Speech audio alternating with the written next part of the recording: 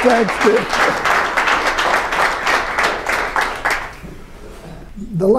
I guess the last time I came to a club such as this to have lunch was 65 years ago. My father had died during the war, and my mother wanted to come out to Wichita to see old friends. We lived in Delaware. So I brought her out along with my older brother. And Dad's old friends invited my brother and I to lunch at a club downtown. And the hosts included Ralph Rounds of Rounds and Porter, Frank Priest of Delaney Johnson and Priest Insurance Company, Merle Bennett, who ran the Bennett Music Store, Don Cooper, and Dr. Maggard. They had all grown up in Wichita. And so for 2 hours, my brother and I sat and listened to people who had known each other since they were very little reminisce about growing up in Wichita. And it was a very moving moment for me. Of course, now I'm the patriarch and talking to you a bit about myself, but I really want to talk about my grandfather. I'm going to refer to him in various ways as AA or as my grandfather or occasionally as Bert, which is the way what his family called him. He was born in a little town in western Massachusetts called Lee, Massachusetts. He was one of 3 boys and 6 girls born to Alexander Hyde. And this is the earliest photograph we have of him. He is,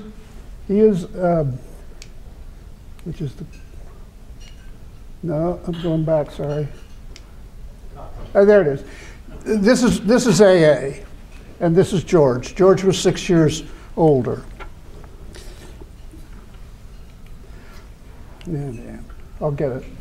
And the house they were born in still stands, and I lived in that. It housed not only the family, a large family, but it included a boarding school run by AA's father. He had gone to college, and when you finished college in 1833, you had 2 choices. You could become a preacher or a school teacher. And so he went and taught in the village school in Lee for a little bit, and then he decided he would start a boarding school in his own home. His wife almost killed him at that point because she had to cook and prepare for all the meals and everything for these young men. It was all men who came, many of whom came from the Sandwich Islands, which we now call Hawaii. And so it was a kind of semi-missionary group. AA's father had an idea of education. I'd love to do a paper on it. There's not enough of it. What you and I would call progressive education. He didn't believe in just, you know, memorizing the multiplication tables. You should learn how to work and how a farm works. So if you went to that school, recess was working in the fields, and you began to learn what would be what Alexander Hyde called scientific agriculture. That is, they were beginning to learn about manure, and he would write articles on manure and the advantages of manure, and it would be published, and it would move on in that. Now, no, sorry, I'll get it yet. This is Bert and George in 1865. George went to war. He was in the Union Army. He was a captain, and he fought in all the battles of the major battles of the Army of the Potomac. And what happened in those years in New England is that when the war came to an end, George didn't really want to go back to Lee. There really wasn't much to do in these small towns. And you went west. and you had connections. And he said to his youngest brother, whom they called Bert, A.A., Bert, you're going to finish high school in June of 1865. Come on out too. And come on out and join me. And they went to the city of Leavenworth.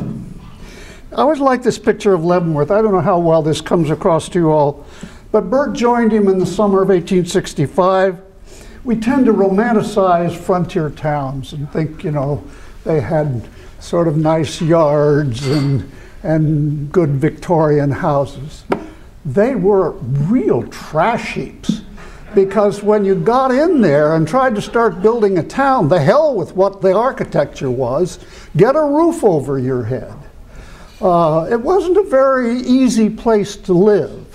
And Grandfather luckily wrote a diary, and he would talk about moving from boarding house to boarding house, where they'd serve better food than they had at the other. But the question was, how did you occupy your spare time? And he and his brother did something that I think is an important piece of Kansas history.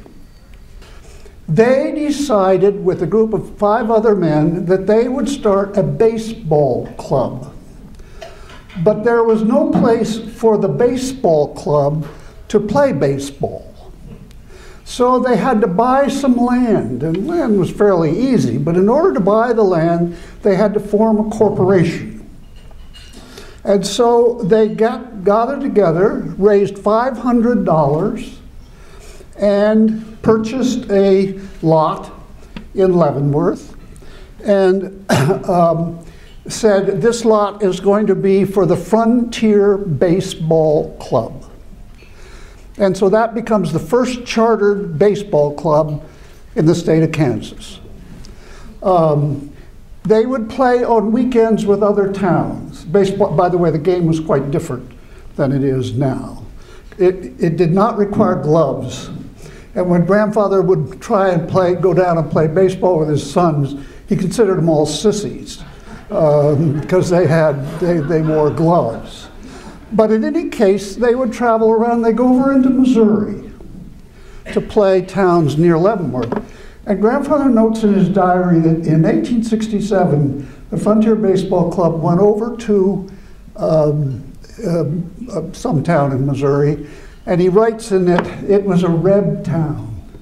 There were no U.S. flags flying on the 4th of July, and all the songs were Reb songs.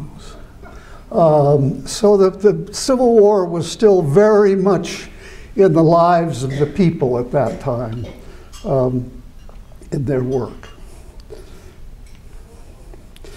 Okay, now I want to pull out, if I can, something. This is when AA comes to Wichita. You'll excuse me for a minute. No, you won't. And he had worked in a bank in Leavenworth. He'd had to take penmanship lessons, which for $5 a month, because his penmanship was awful, and he blamed it on his father's education. His father didn't think it was necessary to teach young men how to write, and so it was a kind of scrawl. So the bank said, we can't read your writing, so you have to go and take penmanship lessons. And he did, and he became a banker. He was a young officer of a bank in Leavenworth, and the owner liked him. And he said, now look, there's a new town growing up down on the Arkansas, and it's going to grow, and they're going to need banks. And I'm going to send you down there. And you're going to become the cashier of the Wichita Savings Bank. A cashier wasn't the person that stood behind and did the money. The cashier was an officer of the bank. So AA's professional training was as a banker. And he goes down and he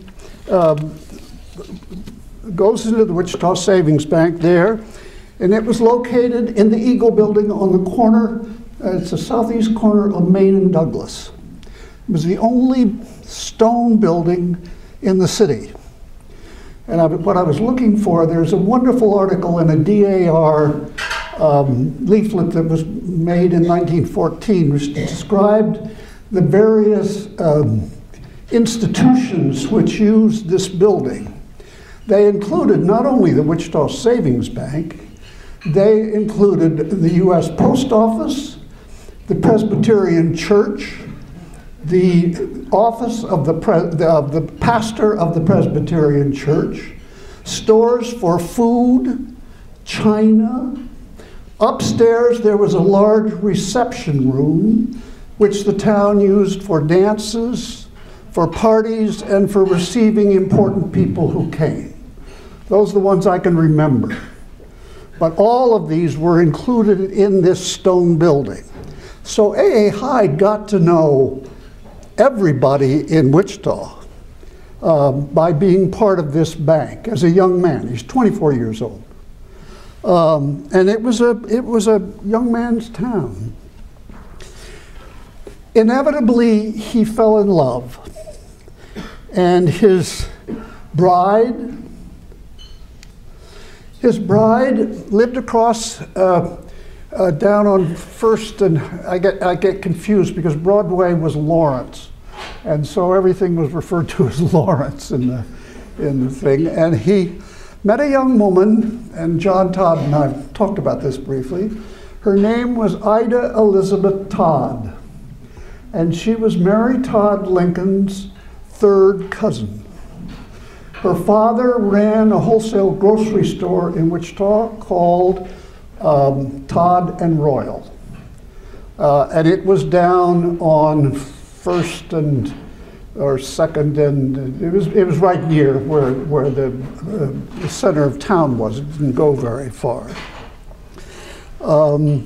And so they were married in 1875.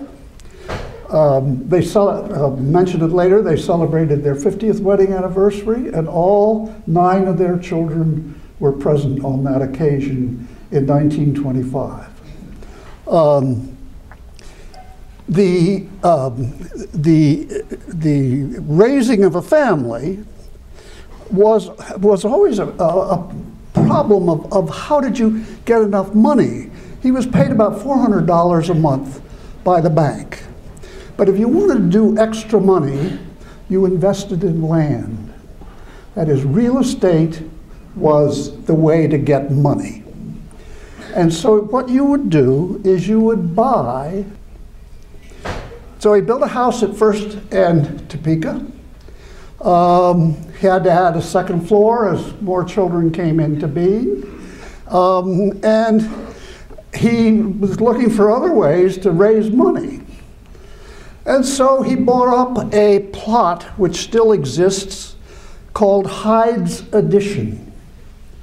And what you did, you would buy up the plot, you would plat it into lots that you would sell, and that would be the income you would have, and people would take out mortgages or whatever would be. So it was a fundraising deal. But it also gave him the chance to name streets, to put his name on Wichita and its thing. And they're still there. Ida Street is his wife. I'm not sure I'm going to remember them all. Lulu McCabe was the wife of the Presbyterian minister. She was Lulu McCabe Hewitt. Patty was his sister-in-law. Patty married George Strong, who was the founder of the Fourth National Bank. I should add that my Aunt Patty, different. Every time the name of George Strong came up, she would say, yeah, well, he went wrong.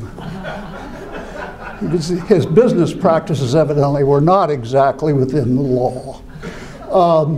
Then there was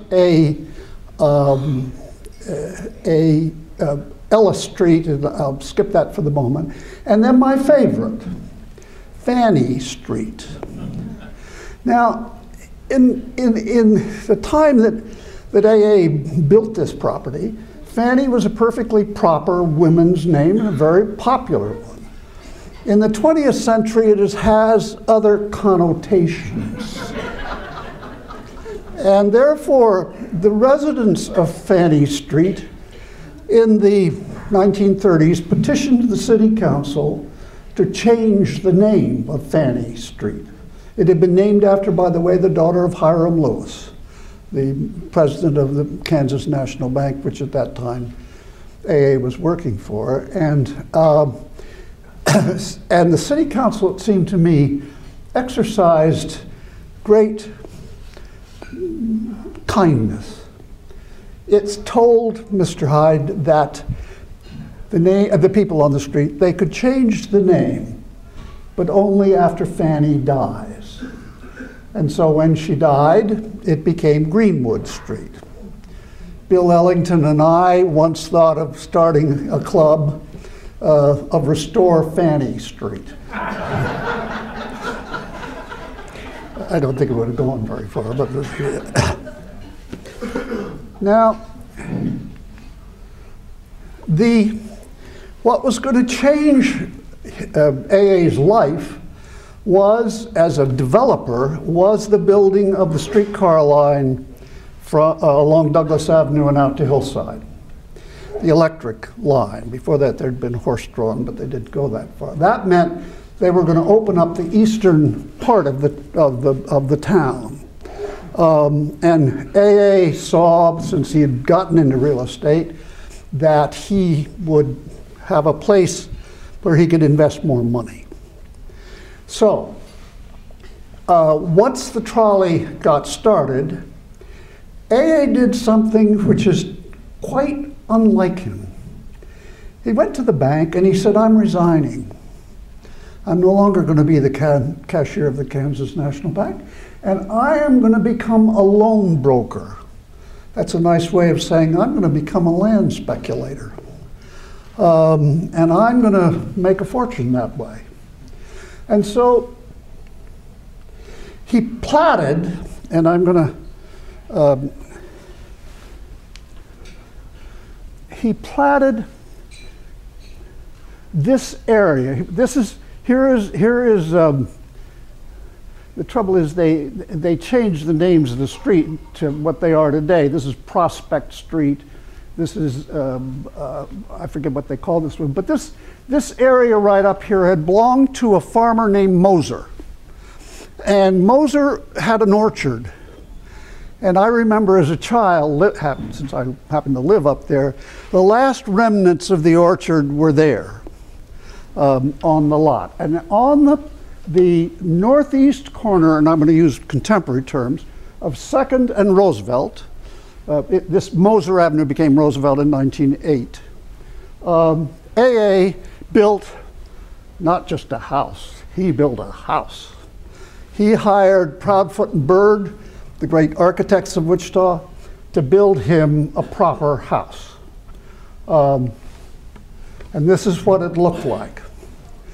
And it, again, we talk about architecture. This was the architectural jewel of the time. And it had porches and it had all kinds of things. But what I want you to notice, first of all, notice the trees. The first thing you did was to have trees, because there was no shade. On the other hand, you had an absolutely spectacular view looking out to the west over the city of Wichita, which was quite a distance from there. If you drive down Kellogg today and you come around that corner up around College Hill, you suddenly see the city of Wichita in front of you. Now there's a lot of trees in there, but that's what so he called it Hillcrest. And that's where the Hillcrest Apartments at a later point took the name. Then with his brother, the crooked one, I mean his brother-in-law, the crooked one, George Strong, he bought up land on the other side of the Frisco tracks to create a cemetery. Because grandfather figured that would be a moneymaker.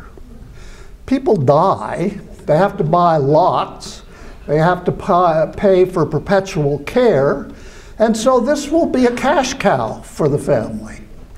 And therefore it got laid out. He also included in it a Civil War memorial and made it possible for any veteran who wished to be buried there in the lots around that. It was falling apart, some of you may remember. It's been restored. It's a wonderful piece of Wichita history that's been restored, and they've also identified, I think, all the graves that surround it and where, you know, the units they were with and that kind of thing. Finally, in terms of his development, he decided that he loved books and he loved to read to his children. And so he started down on Main Street Hyde and Humble bookstore. And it was more than just a bookstore. Grandfather didn't run it. A guy named Ike Humble really ran it. But Humble didn't run a very good store, I would figure. But Grandfather loved it because he could order all the books that he wanted to read to his children. And one of the things he'd do on Saturdays, on a lovely Saturday like this, he would take my father and his youngest daughter, and they would walk down to the river, and he would take a book to read. He loved Dickens, and a whole big bag of peanuts, unshelled peanuts. And so Grandfather would read to them, and they would eat peanuts, and when the peanuts were gone, they'd go home. And that was how Saturday got spent in the Hyde house. Now, then Becky mentioned Marsh Murdoch's busting, the bust that came. And all of a sudden, all of this disappeared. And he had no money. And he had 9 children and a maiden aunt, who was born Aunt Jane. She was born in 1818. She was illiterate, but she took care of the children, the little ones. While my grandmother, I don't know whether any of you knew any of the Hyde men or their children. One that's interesting is Alex Hyde over here. He is the father of Sally Hyde, who became Sally Hyde Corbin, and was the wife, as she told me, the last First Lady of the University of Wichita. And Corbin is there. That was Uncle Alex. But they had 3 daughters, Mary, the character in the family, Ruth, and Patty. Aunt Ruth's my favorite, and I remember her. We loved her. And she was the maverick in the family. And when they would have annual meetings, her 6 brothers would arrive in town, and they were pretty tough birds. And they would say to her, "Ruth, for heaven's sakes, why do you smoke on the street? You know Father wouldn't like you to smoke." Or, you know, "Why do you wear rouge? Father wouldn't like that." And Aunt Ruth would always say, "Geordie, I know it. I don't know why I do it." And she continued doing it. Everybody loved Ruth, including all of us kids. And she would bring you back strange presents from her travels. Now, it's at this point I move from the development period to the entrepreneur. The title that John gave me was threefold. He had to find a way to make money.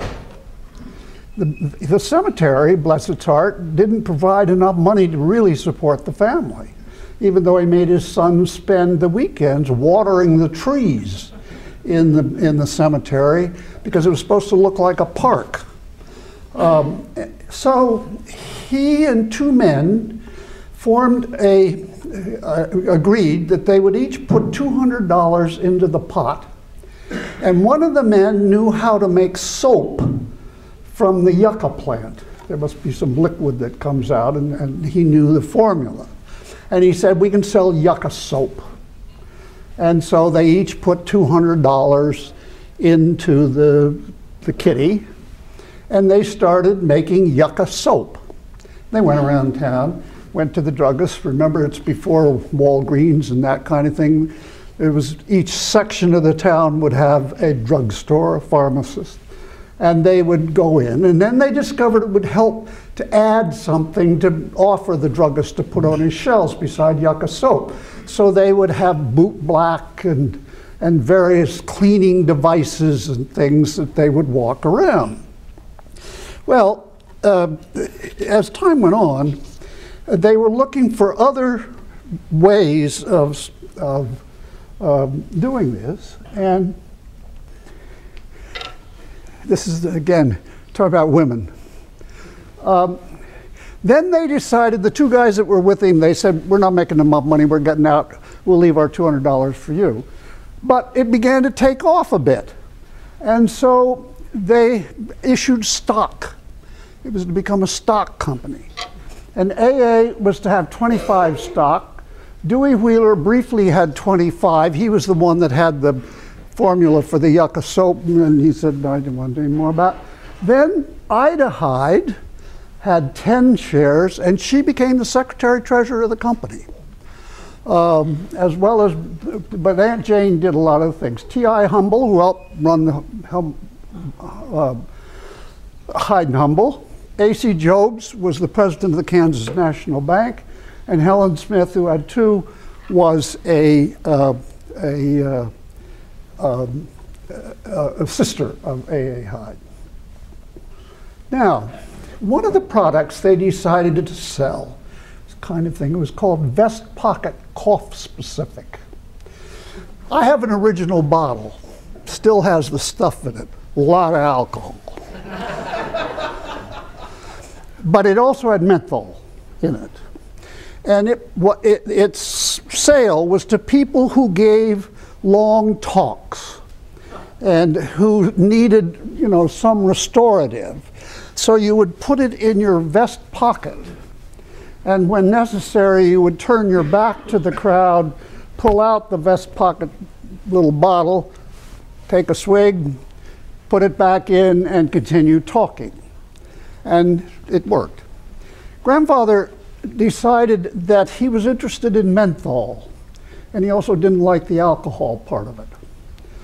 He was a teetotaler and had been all his life. So he, excuse me, he then began to fiddle. He liked to fiddle.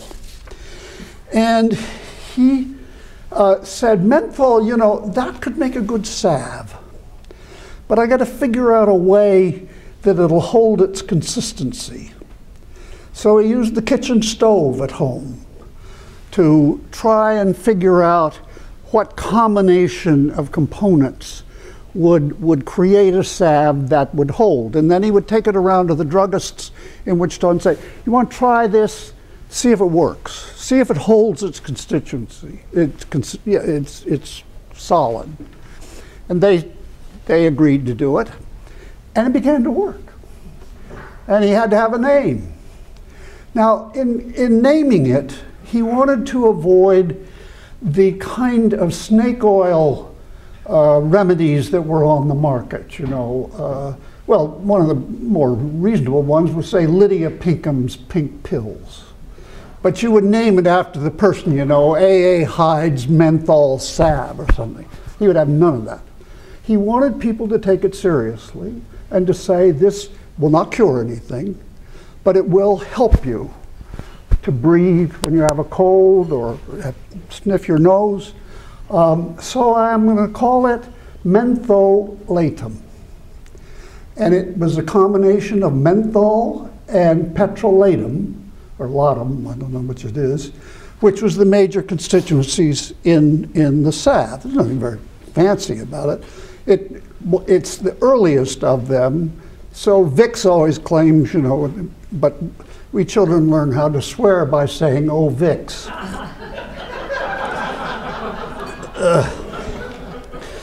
Now,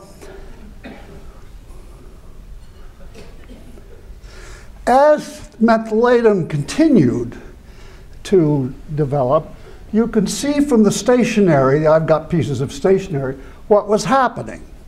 You begin with the Yucca Company, then you have the Yucca Company with mentholatum, the Yucca Company, and then it becomes more and more that mentholatum is the product. that's used.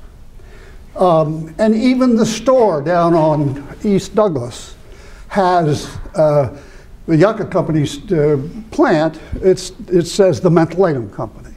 So grandfather, by 1906, says, all right, heck with the Yucca Company.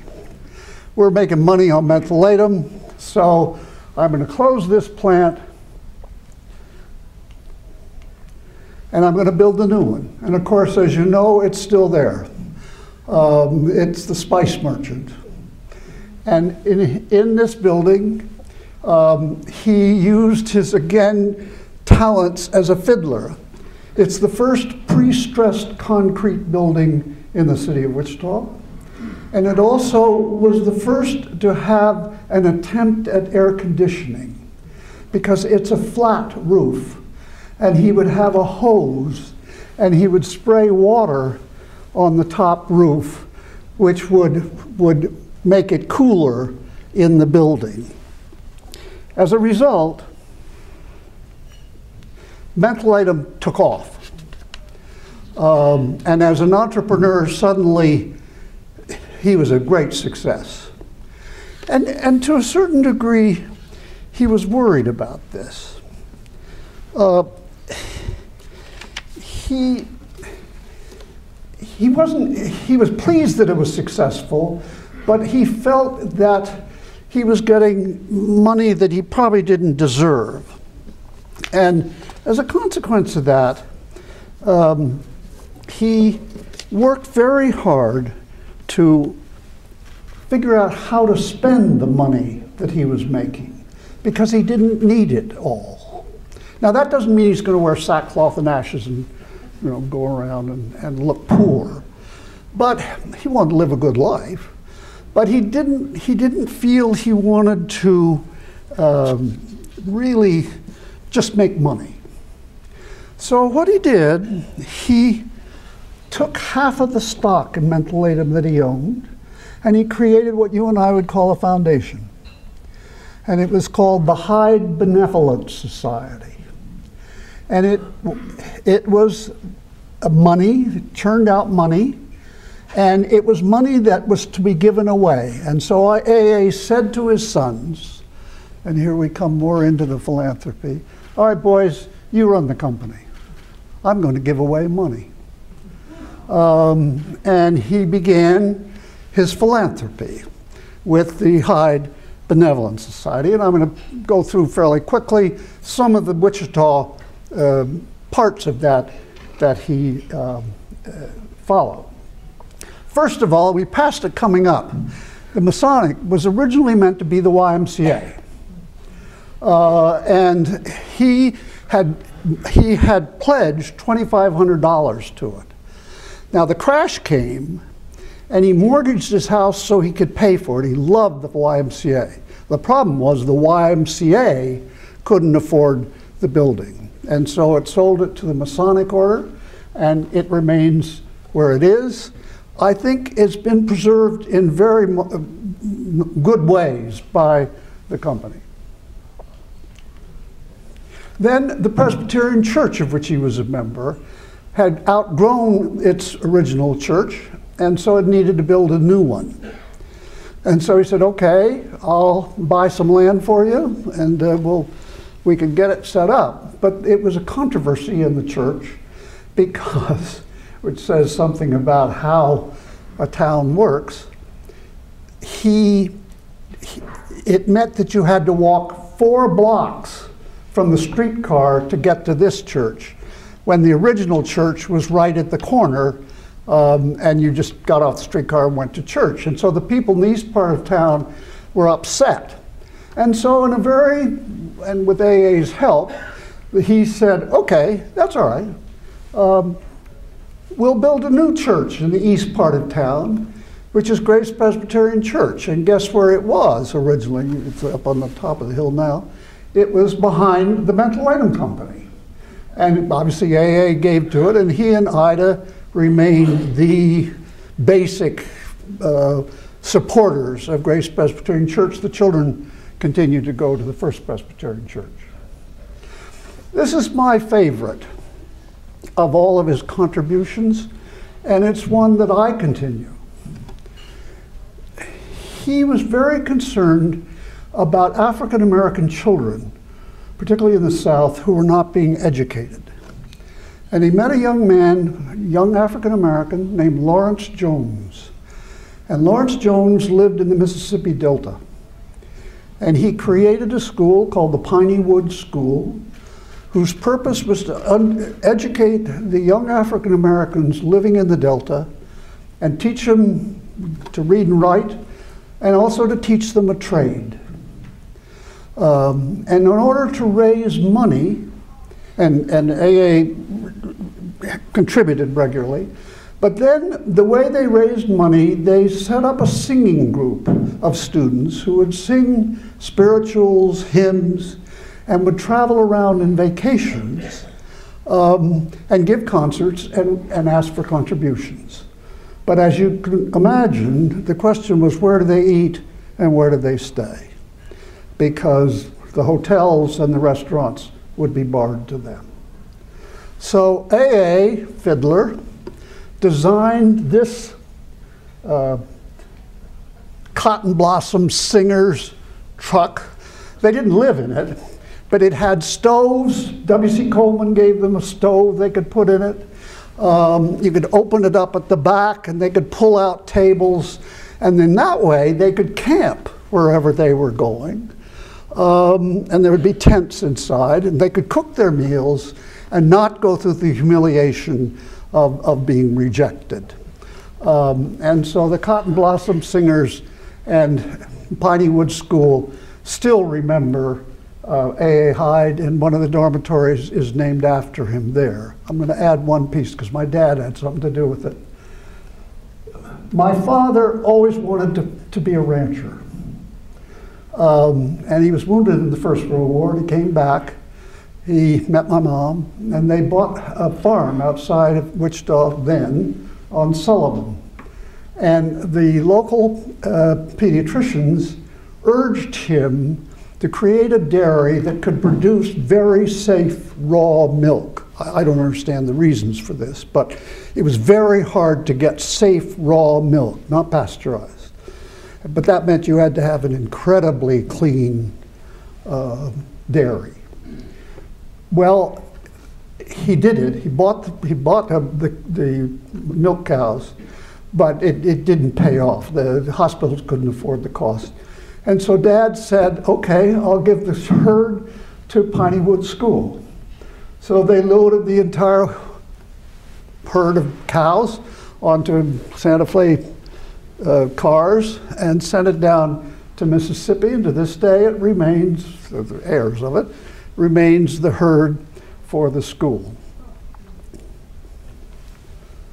The other thing he loved to do, particularly after he stopped hunting, he didn't hunt. His middle son, Charlie, had been coming back from a hunting trip, and he was leaning on his gun, and it had gone through his arm, and he never was able to use his arm again. He played golf with one arm.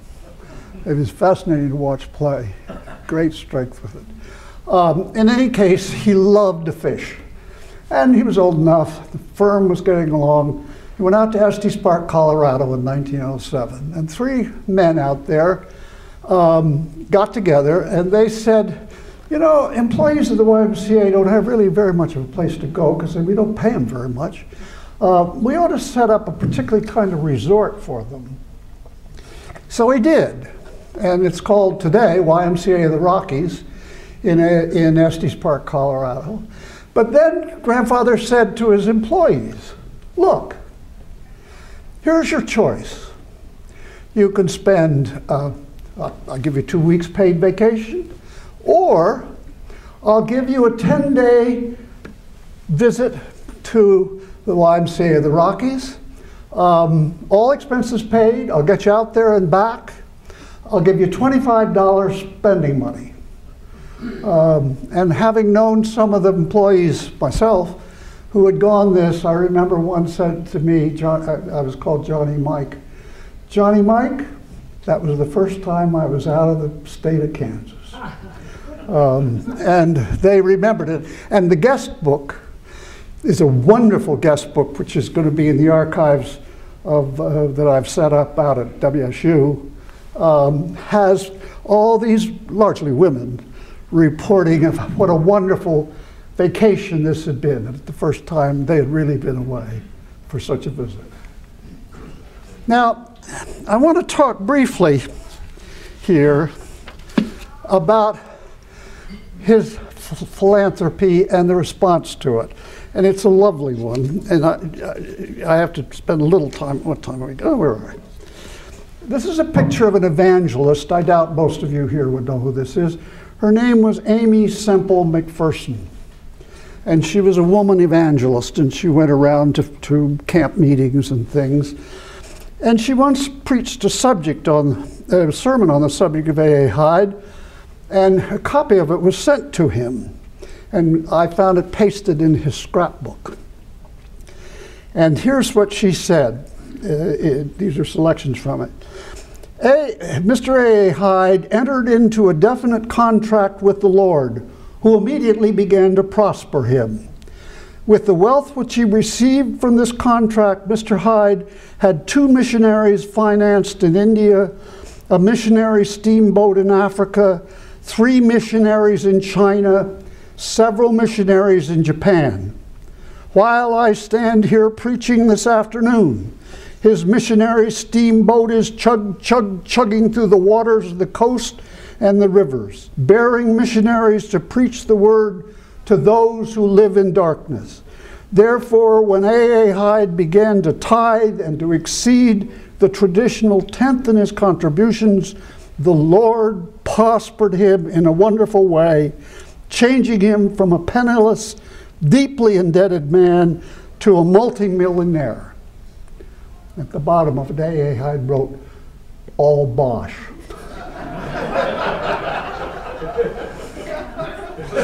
That was not what he thought, was it? Now, in his old age, he had become an advocate of what was called the gospel of wealth. It wasn't a very sophisticated idea, but it was an idea that anyone who earned more money than they needed to make a living, a reasonable living, and kept it and saved it, if when that person died with that money and savings, died disgraced. And it sounds sort of hokey, but on the other hand, grandfather believed it. And so in 1928, he said to his sons, "I'm going to dissolve the Hyde Benevolent Society. And you can have all the shares of the Mental Item Company, but you must pay me cash. No notes, nothing else, because I want to give that money away before I die, so I do not die disgraced." And so for the next 7 years, that's what he did. He sat in his office down there on Douglas Avenue. People would come to him. He would say, "Come back, bring your spreadsheets, show me what your overhead is and why. What are you doing to help people?" And if he thought it was a good idea, he'd give them the money. And that's spread all around the world. And he wanted to be sure that he did not die disgraced. As a consequence, the city of Wichita did something I don't think it's ever done before or after. It decided to give a civic banquet to which all the people of Wichita would be invited. And it was to honor A. Hyde and his contributions, not only to the city of Wichita, but to the world and to the people around it. It was held at the Forum, which was a sort of big auditorium downtown. It was cooked by 5 women in 5 churches, and anybody could come. They had speakers. And the Eagle celebrated it in this drawing, because I like the drawing because it tells you many of the charities that he gave to.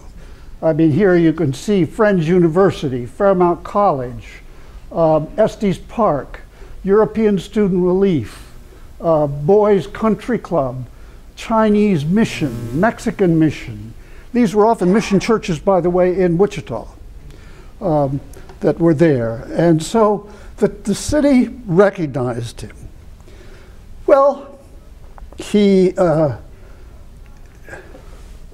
lived 8 more years, died very gently in 1935, no suffering. And at his request, he was buried at Sunset. He loved Sunset, not in his home in Lee, but in good Kansas ground in Maple Grove Cemetery. And he planned it all, and the grave is marked by a small stone. Gives his name and his wife's name. But if you do see it, there's a marble bird bath. And his sons asked that the bird bath be made of marble that is quarried in Lee, Massachusetts. So the larger marker on the grave where my father and mother are buried is from Lee, is a testament to his roots. This also indicates his long association with the Jewish community in Wichita, which held a memorial service for him at the synagogue at that time. There are only 3 institutions in Wichita that bear his name, and they are most appropriate. One is Hyde Park, the park down in the original part of town, the Hyde Edition. He saved that out. He didn't sell lots because he said people who live in these areas need some shady place to sit on summer afternoons. So he created Hyde Park.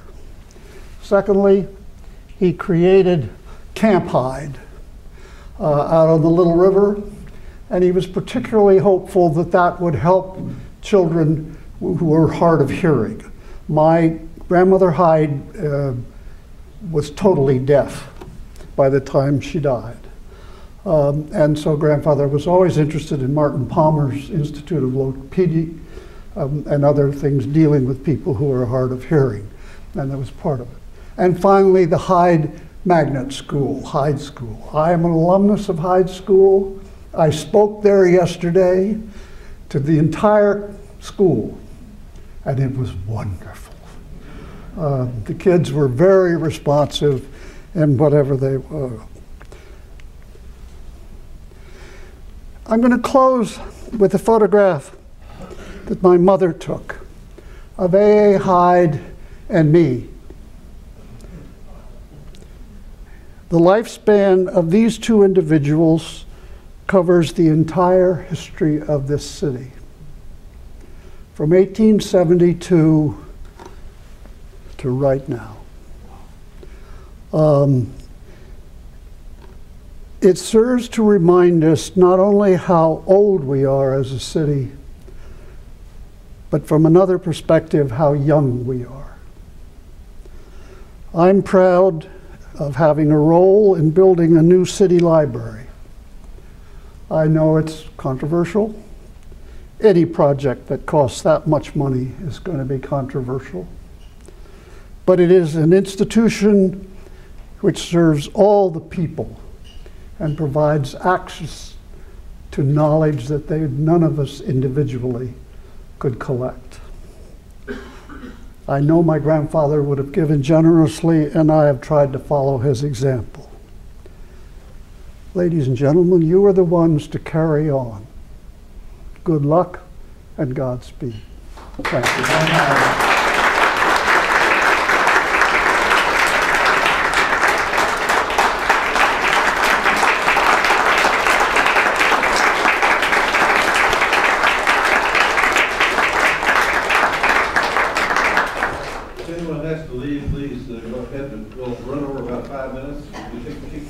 Oh, we got plenty. Yeah, no, we got enough time, John. So ask questions. I'll try to quit crying. My brother, Jimmy Roselle, had a brain tumor, and he grew up on a Hyde property. And I very much appreciate your family. I grew up on Bluff Street. Oh, okay. Anybody else? And if somebody, if some of you would feel you have to leave, please leave. Or if some of you sort of wait around and talk to me privately, do that. I don't have to be out of here till about another 20 minutes, I think. I gotta give another talk and a different one. Becky's. Thank you so much for speaking to us today. My question is on the cemetery that you were referring to in the talk. Yeah. Was that a denominational cemetery, or was that open to all denominations? I do family history work, and I was shocked to learn how strict they were about denominational cemeteries. I mean, if you weren't a baptized Christian, you had to be buried outside the fence and all of this stuff. And they were very strict about that. I'm not sure that occurred here in Wichita. No. Well, oh, sorry. Maple Grove Cemetery had no denominational. It was not affiliated with any church. Okay. It was a private money-raising institution in some way. It was I remain an owner of Maple Grove Cemetery. I don't know what the heck's happened to all the stock, but many years ago, it was all turned over to the city. And so if anybody wants to check on my wealth, be that. Yeah, is there somebody back there? Dr. Hyde, I wanted to ask you about the progress with the special collections on your grandfather at Wichita State. Oh. How it's coming. Here's what I was persuaded to do, and I say this because I'm very pleased with it, but I'm going to add a general piece of advice to all of you. I ended up, for reasons that are too much to explain, with all kinds of material relating to Mentholatum and the Hyde family, which when we moved from here, moved from place to place, and it was my luck, in part, to find it and to keep it. And now I decided where it needs to be is in a university library or university collection, because it can be indexed and it can be used by other people. So in the remaining years of my life, what I'm doing is going through 10 photograph albums and putting a number on each page, and on each page numbering the pictures, and say, and type up, I am literate in computers, thank God, put the identity of the place and the people when I know it in the picture, and then send it off to WSU. So there will be an index of pictures and of articles like the Amy Semple McPherson business about all Bosch. That was in his scrapbook. There's a diary. That's at WSU. So I'm trying to collect all that Kansas-Wichita relationship and feel wonderful about it. And urge people to remember, if you just give it sometimes to small local historical societies, that's wonderful. But they don't have the facility or the money to preserve them. And a great library like the new library or the Abla Library at the university, it will be able to not only preserve them and take care of them. I've got some wonderful posters. So I showed to the medical society I spoke to, I said, I've only got one poster that's medical. And it's a picture of a little nurse. And it was a long time, very successful ad, because Mentholatum was called the Little Nurse for Little Ills. And so they will get all that material, and so I urge you to do it, and they've been very helpful. Quick question on your family. Roughly, how many fellow grandchildren, great-grandchildren, or great-great-grandchildren are descended from your grandfather, and even your, I guess it would be your great-great-uncle who were here in Wichita? Any estimate in terms of that number, and how many of them are still here in the Wichita area? It's a good question. Sally Hyde was the last to live here, and Sally Hyde Corbin. Everybody else moved away, some much earlier. I think Sally Hyde has, who's long dead, has a granddaughter here, but I've not met her. But that would be the closest. She's Kim, or one of Harry's and Sally's son's kid. But no, they all left. That's one of the reasons I came back. I felt we owed something. Over there. Hydraulic Street is on your map there. Does that have any relation to your family, or is that just a coincidence? No, I didn't hear him. Does Hydraulic Street have any relationship to your family, or is that just a coincidence? No. Sorry. I would say that a guy named Leahy worked for the Eagle many years ago. He used to always complain about the Hyde boys. One of the games you played on Halloween or times was to grease the rails of the trolley. And that meant that the trolley couldn't climb the hill. And the Hyde boy would then hide in the bushes to watch the engineer desperately try to get the thing pushed up the hill. Yes, sir. I wanted to tell you another remedy that your product of methylatum did for me. I broke out with hives from penicillin, and I was in the hospital, and the gal next to me in the other bed had pneumonia. Well, they were trying to get a salve to put on me that would relieve the itching. I put mentholatum all over my body where they were, and the gal next door breathed better. And I was relieved from itching from hives, and it was the greatest stuff. I've used it for a long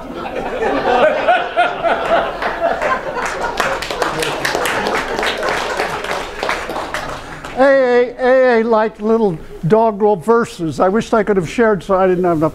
I now realize that I had more time than I thought. But I've saved some of them, some of which we memorized as kids. Hot pavement, sore feet, mentholatum, what a treat. If I think of any more, it's nasal irritation when you sniff and snuff a bit. Use a little mentholatum and you'll never suffer it. It ain't Shakespeare. What a grand gentleman. Let's give Dr. John Hyde a standing thank you. We love you, buddy. You're great. You're fun.